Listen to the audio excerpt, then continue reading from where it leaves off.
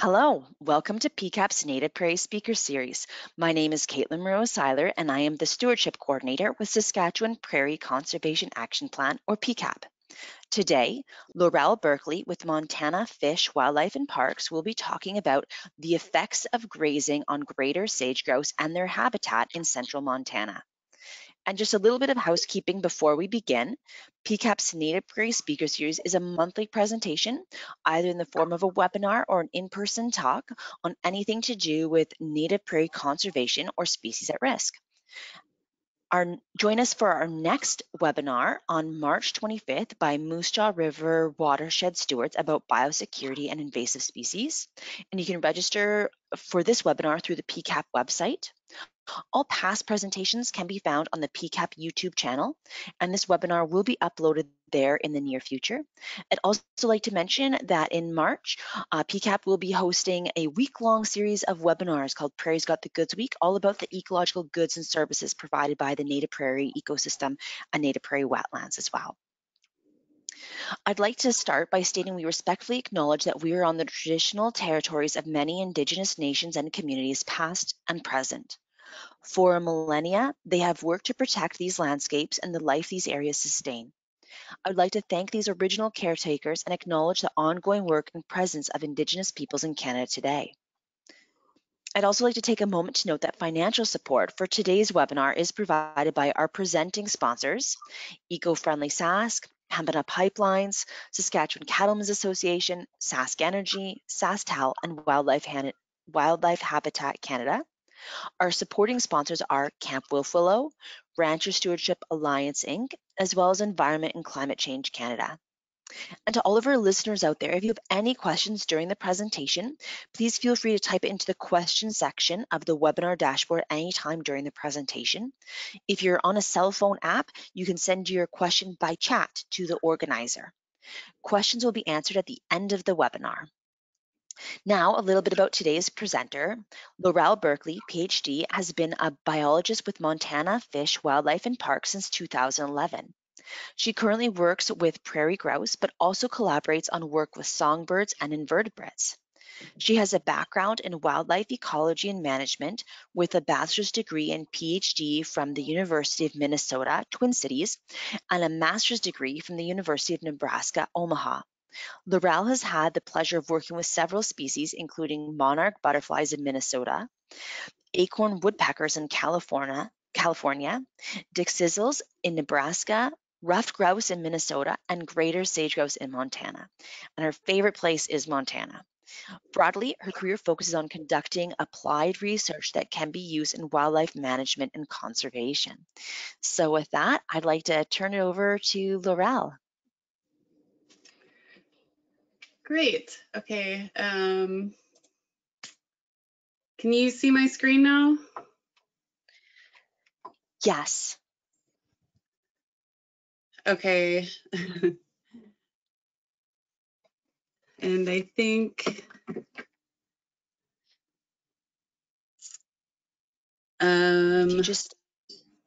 if you just play the presentation or launch it how you normally would.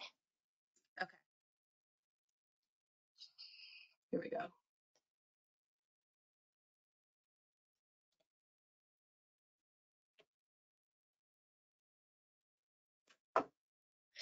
And then just under display settings at the top, and then just switch the view. There we go. View. Perfect. Okay, thank you so much. Let's get started. So yes, my name is Lorelle. I work with Montana Fish, Wildlife and Parks. Today I'd like to talk to you about our big 10-year research project at FWP on greater sage-grouse. And I'd like to acknowledge my collaborators, Mark Sapinski, who led the day-to-day field effort on this project for the full 10 years. Jennifer Helm, who is currently a PhD student on this project, and Victoria Dreitz, who's associate professor at the University of Montana and director of the Avian Science Center. All right. I also like to acknowledge the several partners who have helped with this project along the way. Many of these partners we work with to help guide the research and make sure we're producing products that everybody needs. So we work with several federal, state, and local agencies, and of course the University of Montana and Montana State University. So there are a lot of people who have come together to make this project happen, especially the private landowners. Without those landowners, we would not have been able to do this project. Over half of our study area is in private land ownership, and they generously allow us access to their land to monitor birds. So we're very appreciative of that. And I like to emphasize that this is a 10-year study.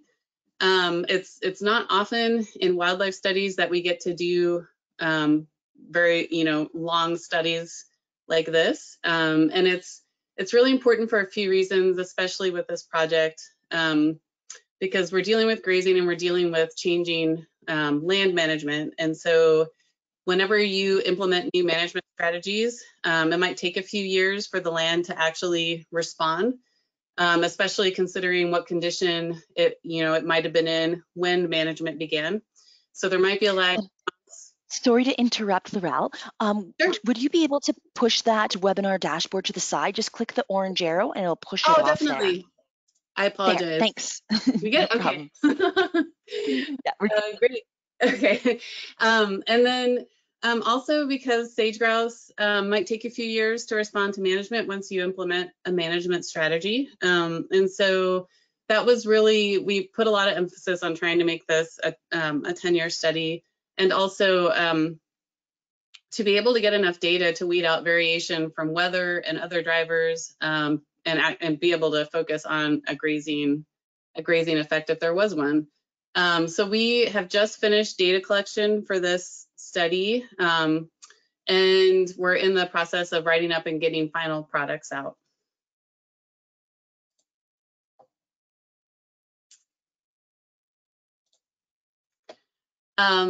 So I'm not sure everybody's level of knowledge about sage-grouse is, but this is just to give you an idea of their distribution. They're found in both US and Canada. The light blue is showing their historic range, and then the dark blue is their current range. And so it's been constricted quite a bit, but they cover a huge area in the West. And depending on where you are in that huge range, the threats vary by where you are. And so these maps I'm showing, the blue polygons are US Fish and Wildlife management zones that they created.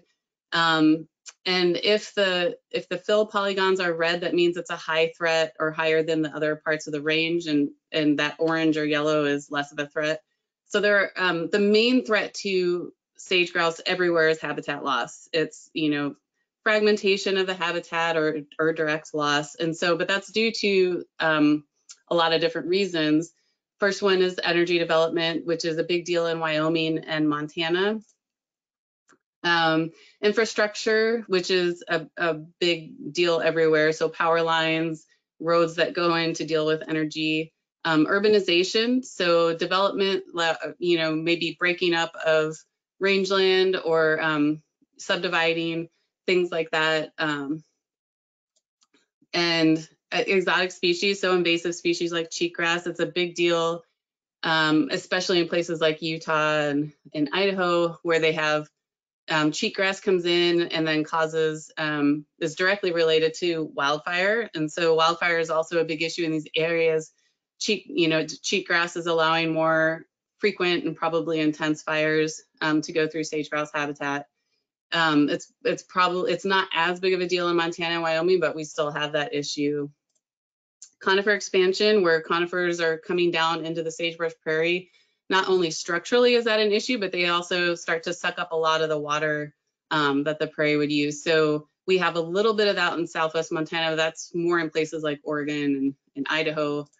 And then agricultural conversion, so turning up of sagebrush for cropland, and that's a really big deal in Montana.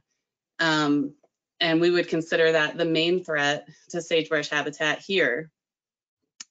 And so that really leads to why we're doing a grazing study. Once you start turning up sagebrush, it takes decades for it to come back. Slow growing, and there's been a lot of work done that shows it can take 30 or 50 years. Obviously depends where you are, but we definitely want to try to keep it intact. And so in Montana, the #1 goal of sage-grouse conservation is to keep working ranches intact to preserve these huge areas of sagebrush. And so over 50% of sage-grouse habitat in Montana is privately owned. And in the area that we were working, over 75% is privately owned. So being able to work with private landowners and keep these large ranches going is really huge for conservation. And then beyond that, once we are able to keep these huge landscapes intact, how best do we manage for sage-grouse, knowing that the largest land management practice in the West is livestock grazing. So how do we use that as a tool?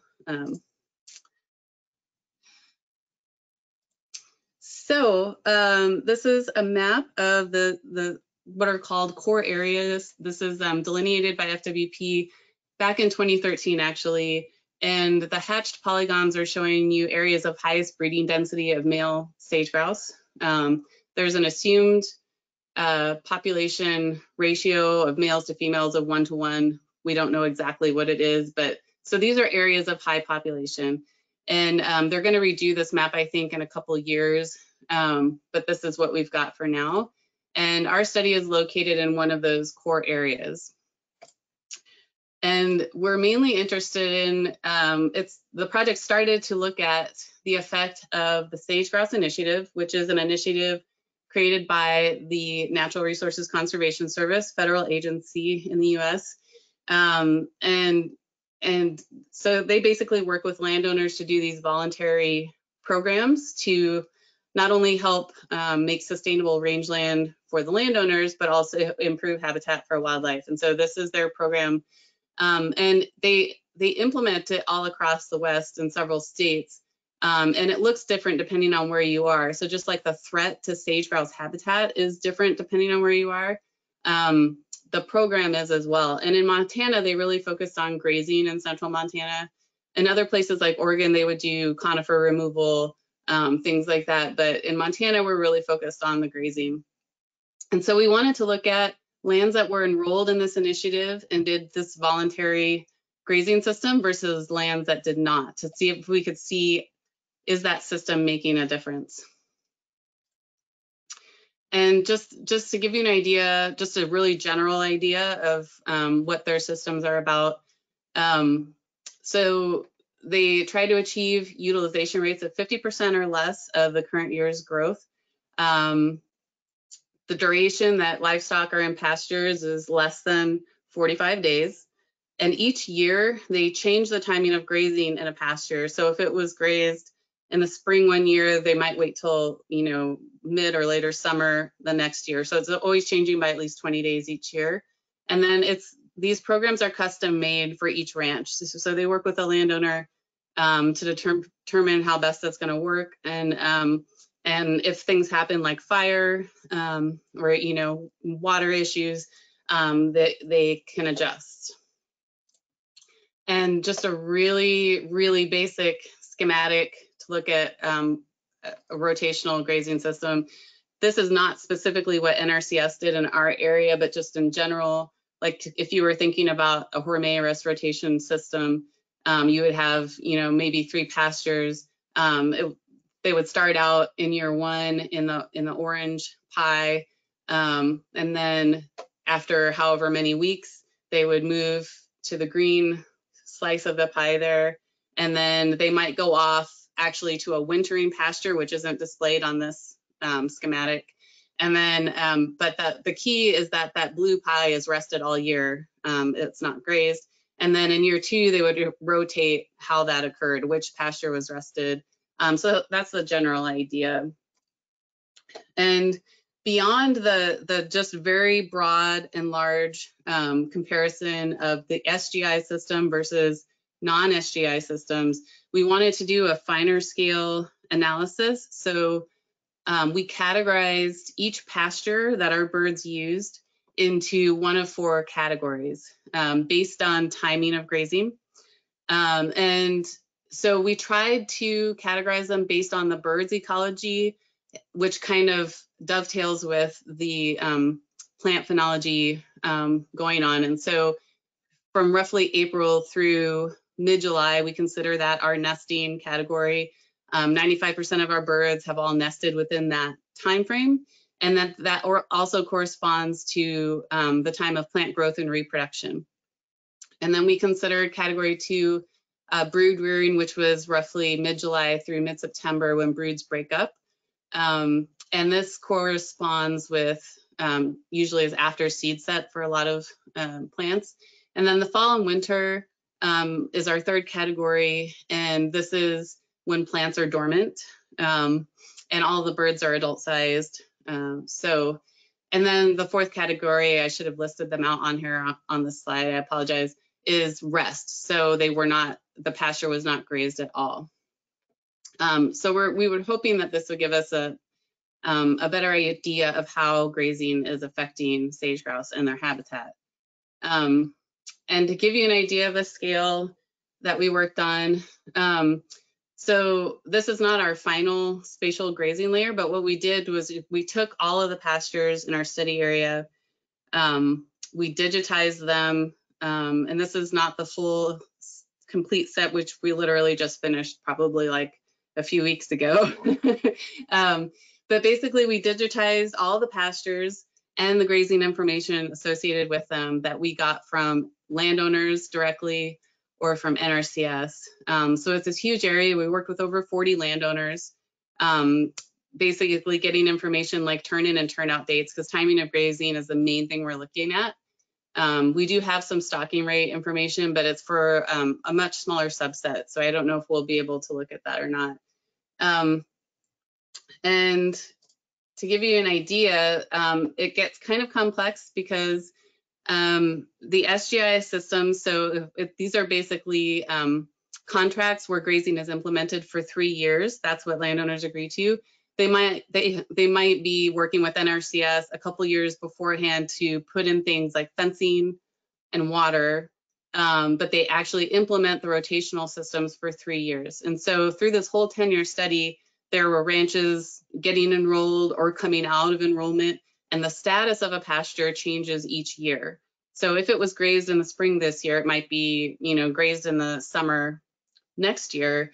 And so these 4 maps are showing, so in 2015, there's one, it looks like one rested pasture in this little zoomed in area. It's still there in 2016, but they added a little to it. And then in 2017, that pasture changed and is not rested at all. So it makes it really complicated from an analysis standpoint, but that's the kind of data that we're dealing with.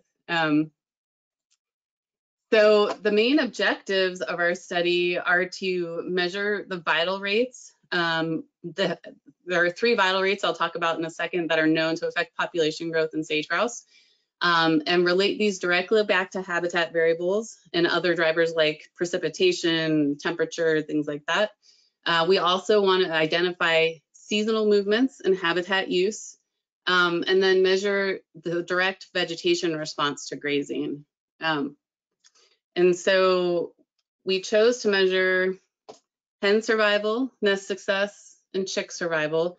These are the 3 vital rates shown to most influence population growth in sage-grouse, beyond things like, large, clutch sizes, male survival, things like that. So we focused on females, their nests, and then their brood. And to do this, we marked and monitored hens with VHF tags that last at least 2 years, and monitored them from the ground during roughly March to August, at least twice a week. We used these tagged birds to find their nests and monitor nests. And if the nest was successful, we were able to go in and capture the brood at anywhere from 2 to 8 days old usually, and put a little radio tag on a couple chicks from that brood so that we could monitor brood habitat use and individual chick survival, and see what affects their survival. And the tags that we put on those chicks last 60 to 100 days. they usually last long enough that the chick is adult size, which occurs anywhere from mid-August to, and later.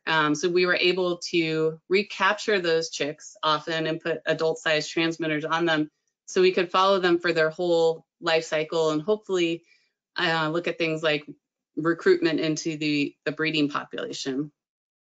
And so as I mentioned, we did a lot of monitoring from the ground with VHF radio transmitters. So this is Mark Sapinski. He's listening for hens in an area on our study site called Devil's Basin. And then we also fly once a month in the off season. So from September through March, we do telemetry flights once a month to gauge survival during the fall and winter and also habitat use. And then also to find lost birds that, throughout the season that disappear on us. And for the last 2 years of our study, we were actually able to put out GPS tags on birds. And if you're not familiar with these are pretty cool. So they were donated by BLM. We had 40 tags, and they collect way more data than we're able to just on our own by ground monitoring. So they collect anywhere from 4 to 10 locations a day versus us going out twice a week. Birds don't get lost. They're always sending signals unless something happens to the tag, which these are solar powered. They rely on the sun to charge them up. And so in times of year like this, like we are now in winter, if that solar panel gets covered up at all, or that, and it doesn't get enough daylight, we might lose signal for a little bit, which does happen. Or if you don't put the tag on right, feathers cover it and then we lose it. But when it works, it's really great. Most of ours did work really well. And then you can answer more questions, not just habitat use, but how are they using habitat? Are they avoiding certain areas? Because you get that really fine scale detail about when you're getting several locations a day. So this will be really cool, and we're looking forward to looking at that. But that was the last 2 years of our study that we had those tags out. And then again, we are trying to retag chicks that survived to be able to follow them for their entire life cycle. So we did at least 56 individuals over 8 years. That means roughly, I think it seemed like around 10 chicks survived each summer to be able to put adult tags on them. And once in a while, we had land that we couldn't access, so some of our chicks that survived didn't get tagged, but for the most part, we were able to do it. And other things we were measuring, so I was mentioning we want to look at the at nest survival. We're also looking at the nest site selection. We're going to be looking at brood selection and then adult hen habitat selection. So we have ground plots where we actually go out to nests and random points throughout our study area. We set up these 30 by 30 meter plots and measure lots of metrics. I'll show that in a second. We also have the grazing data, pasture by pasture, and then we have weather data that we get from the weather stations that were set up. There were a couple in our study area, but it's from DayMet, which is out of Oregon, I believe. It's a 1 kilometer square grid. We get things like daily precipitation and temperature and all of that. So we measured several vegetation metrics, and in fact, we had a field crew dedicated solely to measuring vegetation metrics that we measured hundreds and hundreds of plots. So we'll have that data in addition to, we'll also look at like remotely sensed data. So it'll be interesting. But so vegetative height and cover, litter cover, which is dead vegetation on the ground, amount of bare ground, how many forbs or flowering plants, which can serve as food for sage-grouse, sagebrush cover, and then we also even looked at like percent cover of native and non-native plants, and forb species diversity and abundance. In addition to the grazing data we got from landowners, we also did some of our own indices in our plots, like counting the number of dung pats, and then also percent of plot grazed.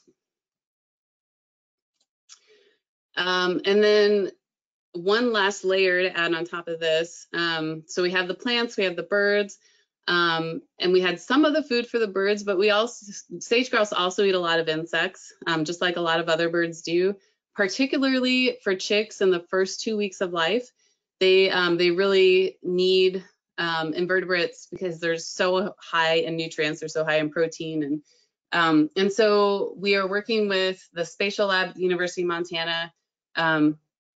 They're helping us develop a spatial bug layer for our area. So all those black dots we created this grid across our study area where we could sample. The yellow stars are where we sampled this year. We have sampling from other years in other areas. So we just tried to cover as much of the study area as possible. We did sweep net sampling to get at biomass of bugs across the study area, and we're sticking it in a model.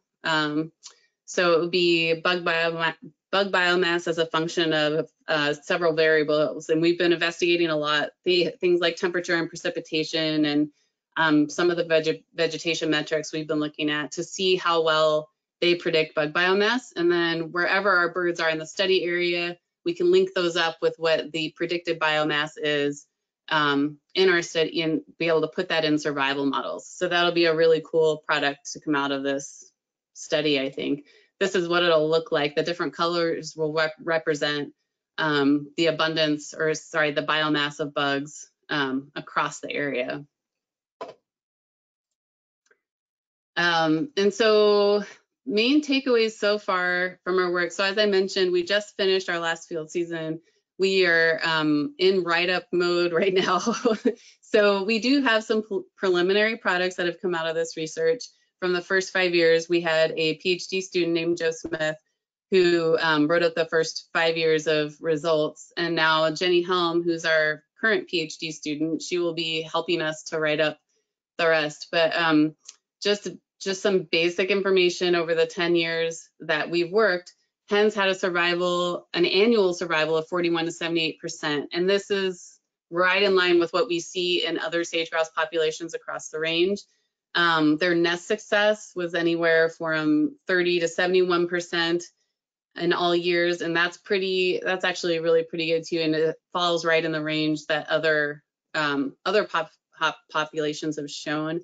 And then our chick survival has been anywhere from 19 to 60%, and this is generally in wildlife. You expect juvenile survival to be lower, just because they're most vulnerable usually in the first part of their life, and they're learning, and they're not quite adult size and things like that. But it also shows that it might be a life stage to key in on when you're thinking about conservation. And so we had a couple low years in there, but also a few good years.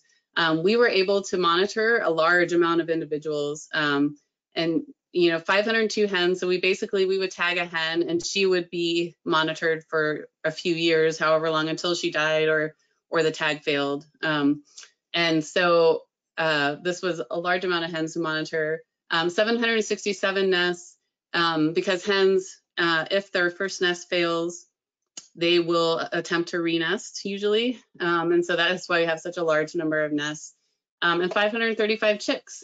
So we have a decent amount of data. And this is just a visual of hen survival. And it's looking at it seasonally. And so these are all right within the range that we see in other studies, but it's just kind of a seasonal look at it. Generally in sage-grouse, they tend to do pretty well in the winter. And in our population, the fall tended to be kind of a time of low survival. Summer, they did pretty good. And yeah, so that's just what we were able to observe. That's just the seasonal survival by numbers, but it's kind of a lot to look at. Nothing really that stands out there though. Nest success, so that's that range of 30 to 71%. We did have a few individuals, and not every year, but once in a while we get a third nest out of them. But this is just some numbers behind nest success. And again, we weren't too worried about nest success. All of this is within the range observed in other studies. So they're really doing, pretty okay in that respect. And then Joe did some analyses looking at nest survival. And all those vegetation metrics I was telling you about before, he threw those into his models. And it was really interesting. He also looked at grazing. The only thing that really came out as influential on nest survival was precipitation. So really big rainfall events, rainfall 4 days. So this means 4 days prior to a nest event, like a failure or success. Most nests fail, a lot of nests failed with these big rain events, which often include hail and things like that. Another variable that came out as influential was distance to road. Now these are highways or county roads, so big roads, not 2 tracks, but kind of bigger roads. They tended to survive better if they were farther away from these roads.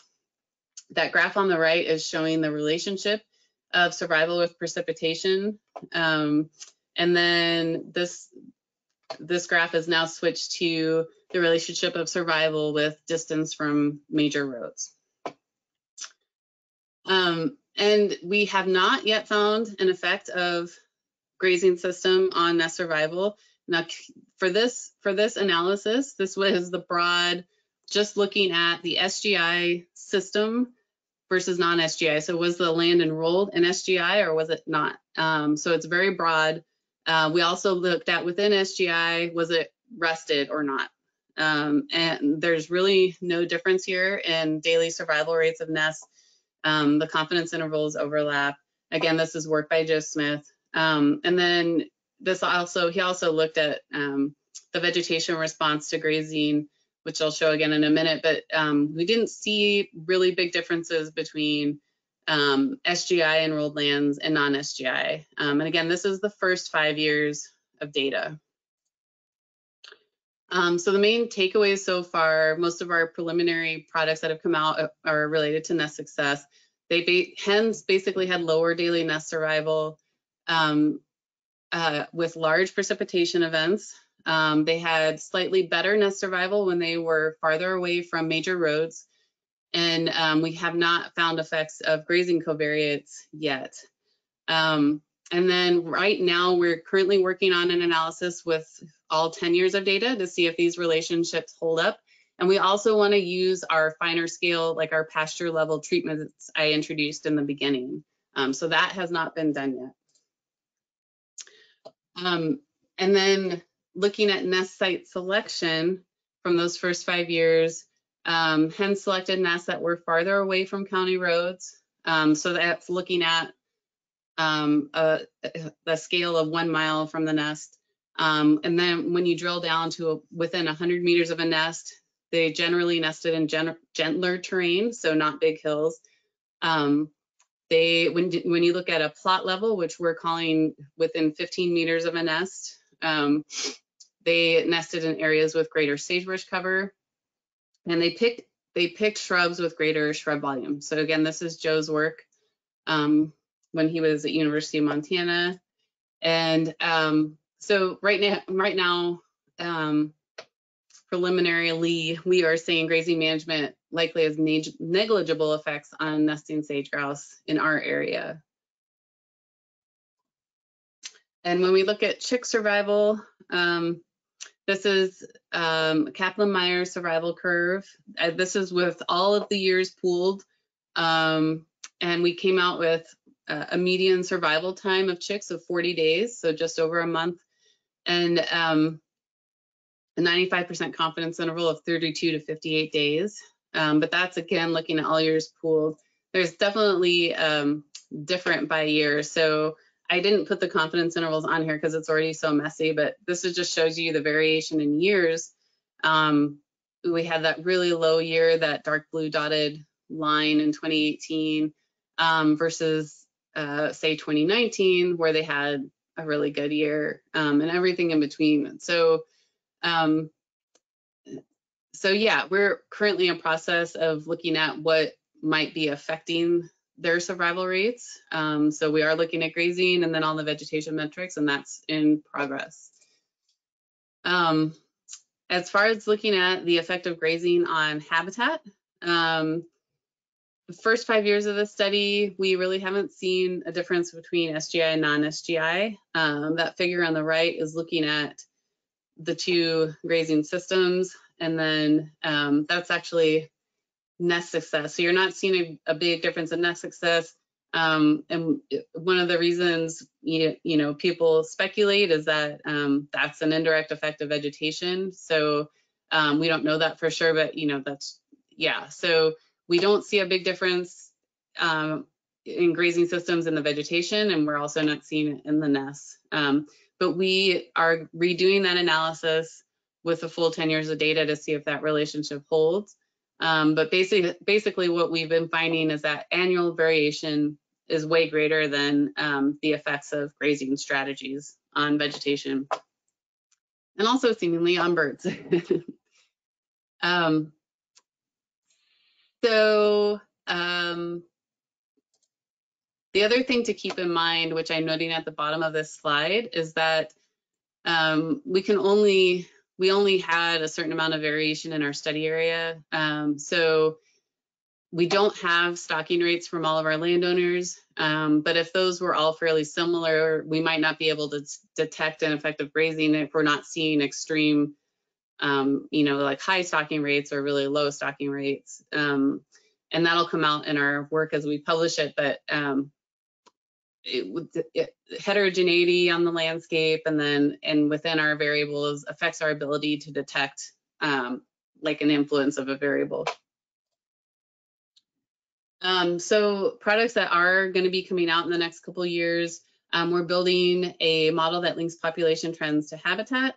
We are also going to index let counts to population model estimates to see how well let counts indicate population health. And then how those are, is it a good tool to keep using for that purpose? And then create maps of high quality seasonal habitat.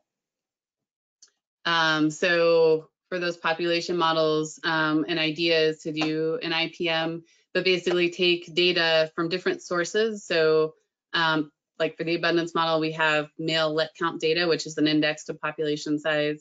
We have telemetry data from nest success and from nests and chicks, but we have telemetry data for that information. We have hen survival information. So putting those all into the same model with habitat variables. We haven't done it yet, but that's a product that's coming, that will be coming. And those high quality seasonal habitat maps. This is just an example from a study in Wyoming where they did this, but the idea being you'd be able to tell based on color the probability that birds would use it.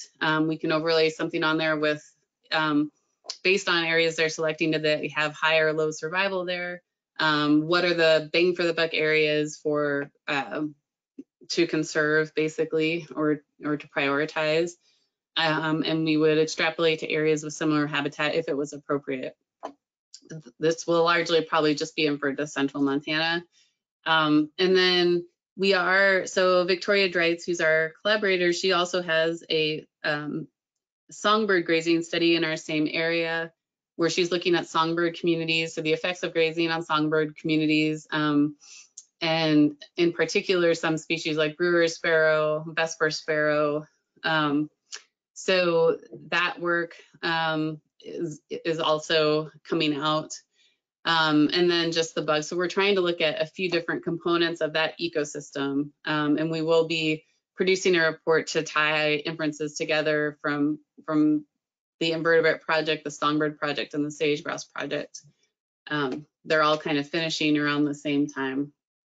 I just want to mention too, because it's kind of nice to look at what's happening from other grazing studies. There are a lot of sage-grouse grazing studies going on right now. There are a couple in Montana, so ours, and then Montana State University has a sage-grouse grazing project in the Centennial Valley, so southwest Montana. This is actually FWP and Montana State University worked together on a sharp-tailed grouse grazing study.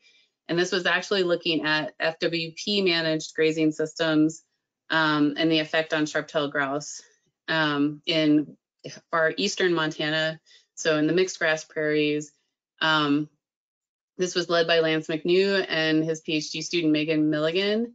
And some general takeaways from that study, again, they didn't have maybe the variability in stocking rates to detect an influence of grazing if it was there, but they, in general, didn't see an effect of grazing. And this is an FWP grazing system that was already established and had been in effect for, I think, at least 15 years. So that was a fairly interesting result.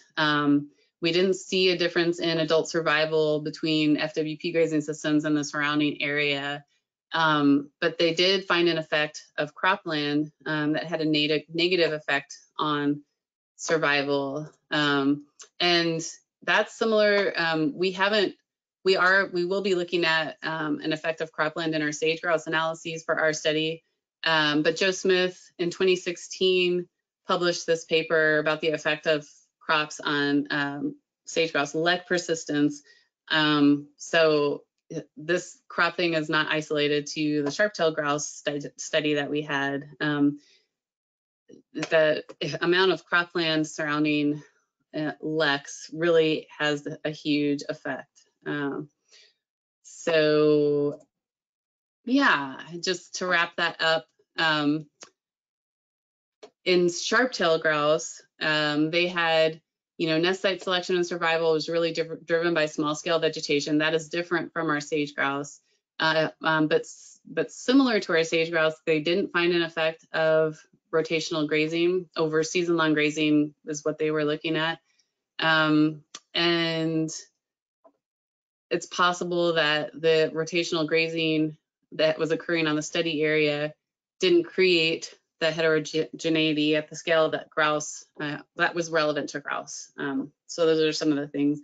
And I'll give you a list of those papers that have come out as a result of that work. So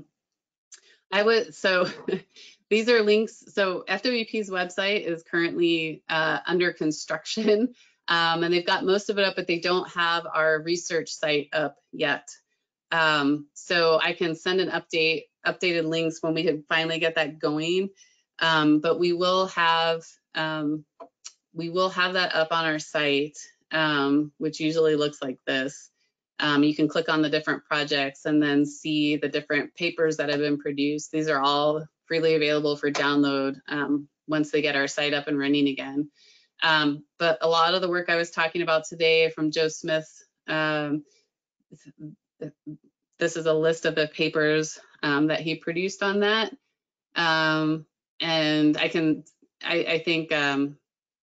we can make this list available to you guys so you can look them up if you want.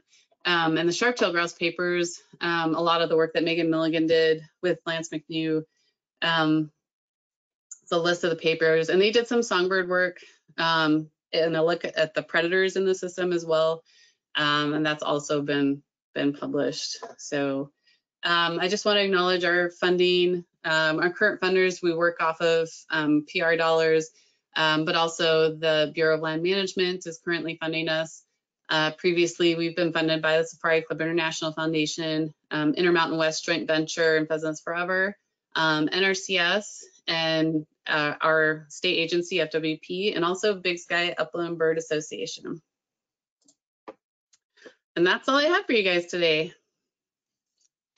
Thank you so much. That was a really, really great presentation. So thanks for sharing your research with us and all of those wonderful resources.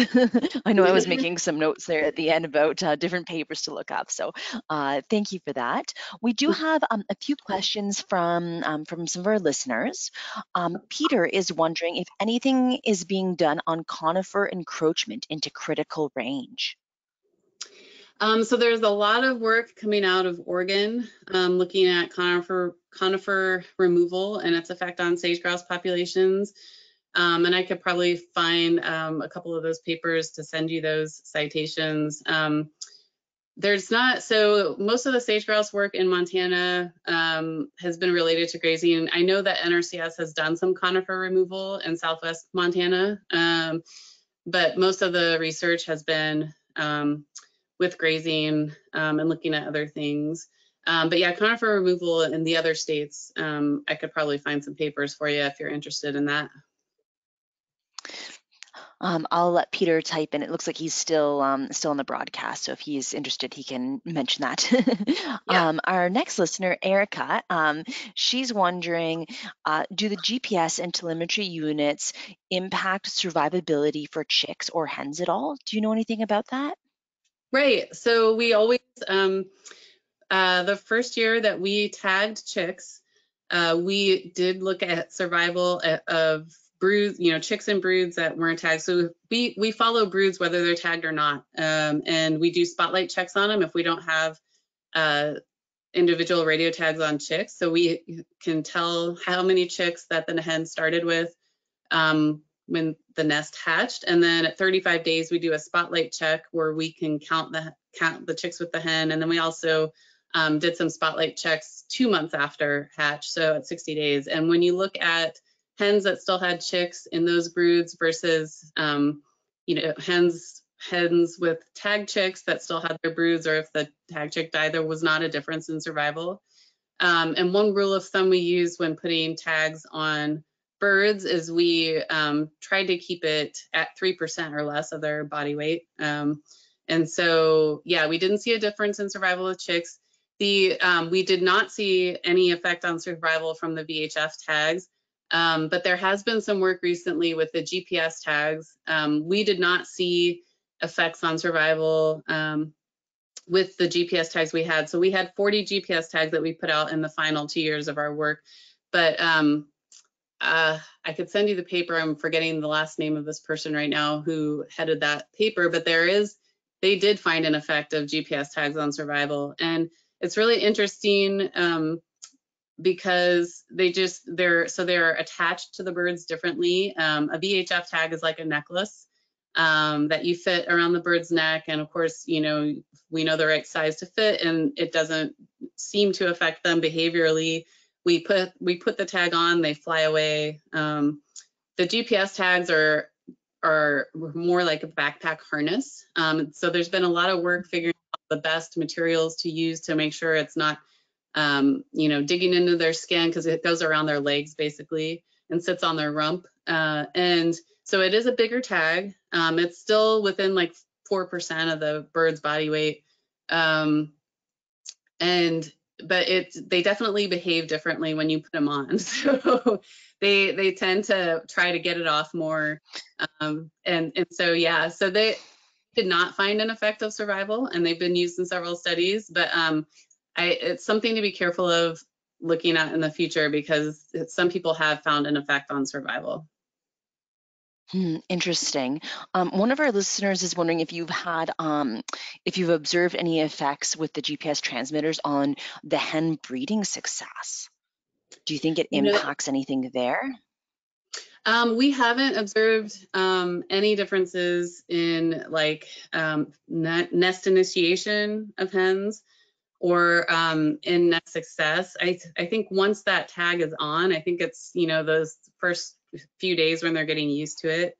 But yeah, we didn't see a difference. They nested and it was fine. They seemed to make it just great through the rest of the season. And yeah, and there are a lot of studies where they haven't found effects on survival. But yeah, it's you definitely. We were pretty intent on their behavior once we put those tags on. If we ever were in question, like it just didn't look right or it wasn't sitting right, we took the tag off, because the birds didn't fly away immediately when we put those on. So yeah, but we haven't seen an effect on nest success or their ability to initiate nests. Okay, that makes sense. Thanks for that answer. One of our listeners, David, is wondering if you've been able to determine the causes of mortality for chicks. Like, is it terrestrial predators, avian, weather? Do you know what's going on there? Right. So for chicks, the first couple weeks of life is the most important. I could put that survival curve up again, but we tend to lose most of them within the first few weeks, and they cannot thermoregulate when they first hatch. So they need to stay with mom. They need to brood under her at night, and when they're really small. And so weather can be a factor, especially because in central Montana, most of our precip comes in May and June, which is right when nests are hatching. So if an unfortunate hen gets, they get stuck with the nest that's about to hatch and there's a big storm that comes through, that could have a big effect. Not only just, if the hen ends up leaving that nest, the chicks can't keep them. So, or right when the chicks hatch and they're brooding, if the hen doesn't keep them warm, they're going to have problems. But also in these big rain events, when hens are sitting on nests, just like speculation here, we don't know for sure, but it might make them smell better to, be more smelly so that predators find them. But so we've had hens taken off of nests by predators, and then the nests will fail when the chicks are young. They're a lot easier for predators to get because when they're that young, they can't fly, and so their strategy is to just freeze or hide up under a sagebrush and just freeze, which we observed when we were approaching broods to go tag them, or and so they can't escape like a normal bird would at that point. and so is the huge issue there. But once in a while, weather is the culprit. So yeah. Thanks for that answer. Speaking of weather, Troy is wondering if you experience hailstorms in your study area, and if so, did you observe any negative effects from hail? Yeah, so those large precip events we're talking about that really affected nest success, a lot of those had hail that came with them, and you could tell like hail would go through a portion of our study area and it would just look like the sagebrush was bombed. I mean, we had a couple really big hail events that just like decimated, the area, these small areas, a couple square miles or something like that. And we did find hens that, it looked like maybe they just got knocked out by the hail. Just, it wasn't Wow. to lose a lot of hens, but once in a while we'd lose one or two. And so, yeah, that definitely has a big effect. Yeah, for sure. I live in Val-Marie, Saskatchewan, and we got hit 2 years ago by tennis ball sized hail. And thankfully, it kind of avoided areas where the sage-grouse are known to be found. But I couldn't imagine the impact of such huge hail. Like that would be detrimental. Yeah. Right. Yeah. So we've got a few other questions here. Linda says, one slide showing the estimate survival of chick survival by year, 2018 was very low, it flatlined. Do you think this could be attributed to the impacts of the flash drought of 2017? Do you have any comments about that? Yeah, that's a really great comment because, so what we found is in years where we did have those droughts. So it could, we haven't looked at it. We're still doing the chick survival analyses, but in general, we observed if there was a drought, and I'm thinking more current year though, towards the end of season, and it seems like sage-grouse get concentrated in these areas where they're looking for water and food more so than in other years when it's more readily available. And so it's easier for things like raptors to pick them off because it's just easier to find them.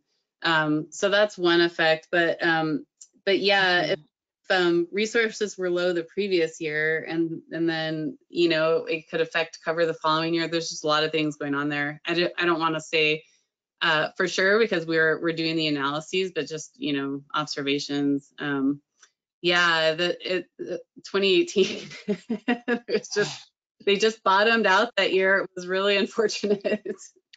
Oh, it's too bad.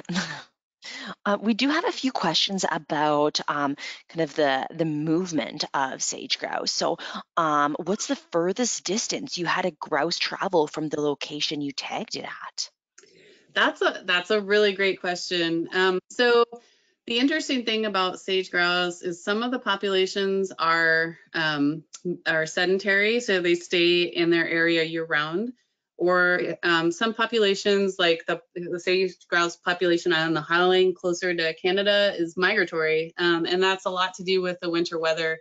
Because they just need to be able to find sagebrush above the snow to be able to eat during the winter. And if everything gets covered up, they'll move south or go somewhere else. And so our population is largely sedentary, But we do have birds that have moved over 40 miles from where we initially tagged them. We've had some interesting adventures in the airplane trying to find lost birds that'll different areas. Occasionally ours do move quite a ways, and they definitely can.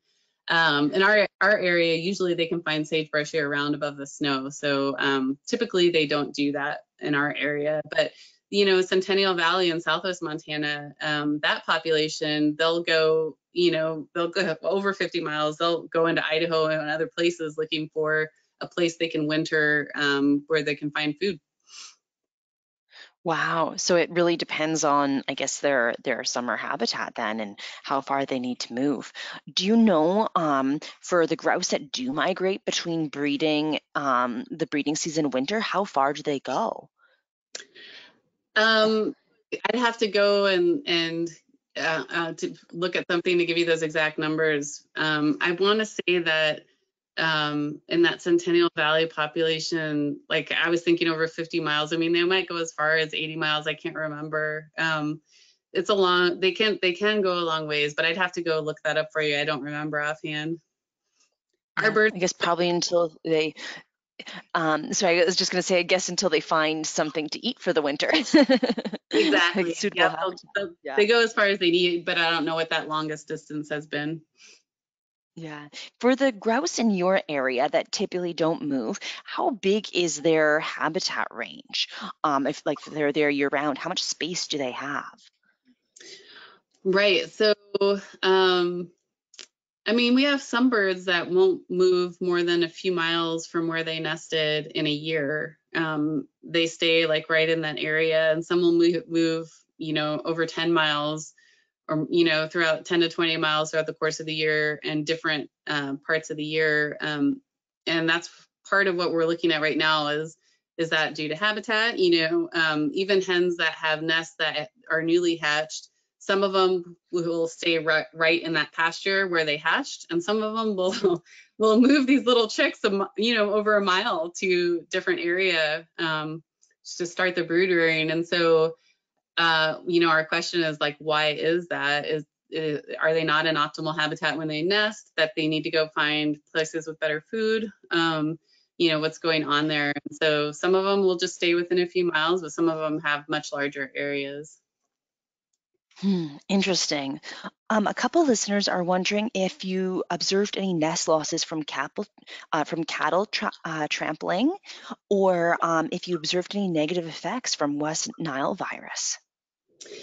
So yeah, this is really great question. So we only had 1 or 2 nests during the whole 10 years that were actually trampled by cattle. And you could tell, like, we would be monitoring nests every other day, and then there were cattle like right around the nest or in the area, and then you could go back the next day, the nest has failed and the eggs are smashed, but that only happened once or twice. We really, and there is a study coming out of Southeast Montana that was done by one of our FWP staff, where they actually saw increased brood survival.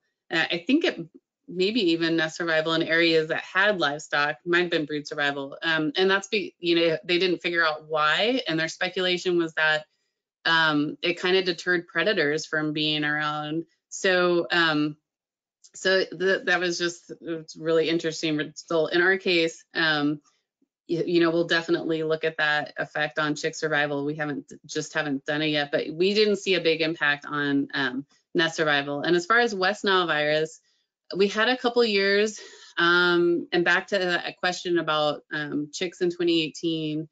There were a couple of years in our study where, like in August or late August, all of a sudden we would see these die-offs of birds. We would hear it reported from landowners, not from our tag birds.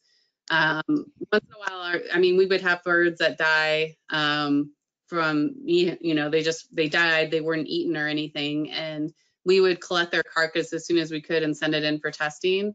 But the problem is, especially with both VHF and GPS tags, it's really hard to get to the carcass in time enough to, when they haven't deteriorated, so that you can get a good sample.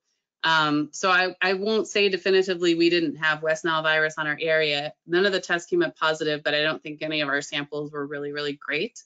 But we did have a couple of years where people would find dead sage-grouse around water tanks, things like that. And so, I mean, we don't really know for sure what happened, but you could guess that maybe something like West Nile happened. Interesting. Thanks for sharing that information. I think that's all the time that we have for today. Um, there's a few listeners that are wondering if you'd be willing to share your email address and open to receiving more questions afterwards, more detailed questions. Is that something that you would be interested in? Sure. Okay, awesome. Um, I guess if you wanted to maybe just type into the chat section there, like to the entire audience, your email address, then people can grab it that way and can contact you directly if they've got more questions. I think we've got quite a few people on the line who do work with sage-grouse in Canada, so it's quite interesting. We've always got a unique audience here, and such a variety of people that tune in. Okay. And we have so many more questions. I'm so sorry we weren't able to answer them all. No, um, that's fine. but yeah, I just So, really want to. Oh, go ahead. oh, sorry. I was trying to find the chat to put in my email address. Because this is, anyways, you can tell me that here at the end if you want. I just wanted to thank you so much again for the really awesome presentation and taking the time to answer all of our questions and everything like that. To all of our listeners out there, thank you so much for catching today's broadcast. When you leave this webinar, you'll receive an email or a pop-up about a survey. It just takes 1 minute. If you don't mind filling it out, that would be awesome. And we can report back to our funders and keep our Native Prairie speaker series going into the future. Um, and then, yeah, I just want to encourage everyone to check out the PCAP website and register for upcoming webinars that we have going on. So I guess that's everything with that. I just want to say thank you so much, everyone, and have a great rest of your day. And Lorelle, we have a number of people typing in. Thank you so much for the really interesting research, the great presentation and overview, and thank you. Lots of people are typing that in, so Thanks for thank you everybody's so much. interest. Thank you. Thanks. Bye. Bye.